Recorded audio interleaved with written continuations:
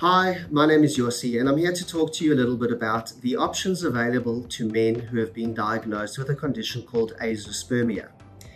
Azoospermia means that there is no sperm noted in a male's ejaculate. So essentially he goes for a semen analysis, and when they look at the sperm under the microscope, they don't see any sperm at all. When a man is diagnosed with azoospermia, it's obviously a very catastrophic diagnosis, and couples may feel that they have now reached the end of the road and there's no further steps they can take to achieve a pregnancy, which is biologically his and hers, which comes from his sperm and her eggs.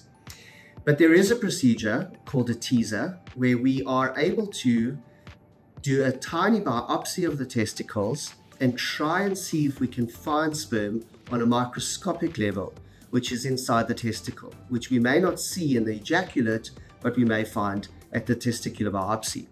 So inside the testicle, there are millions and millions of tiny little tubes, which are filled with cells, stem cells, which are responsible for the production of sperm.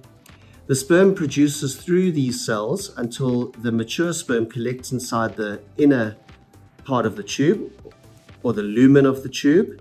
The sperm will then move along these tubes into the reservoir and then come out through the ejaculate.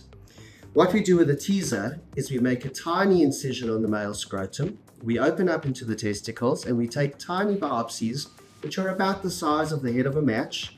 And then under a microscope, we take this tissue, which has got these tiny tubules inside, and we tease the tubules and we cut them up into tiny pieces so that if there is sperm on a microscopic level inside these tubes, the sperm will swim out of the tubes into the media, in the fluid in which we're working, and we're then able to take the sperm from that fluid and freeze it and hopefully achieve pregnancies in the future with IVF.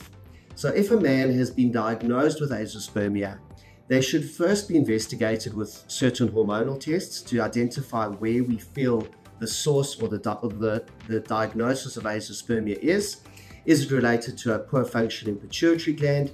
Is it related to a blockage? Or is it related to poor functioning testicles? And depending on those hormonal tests, we can then decide, is this male a candidate for a Tese, testicular biopsy? And if he is, if we find sperm, we're able to then freeze that sperm and utilize it later for conception purposes.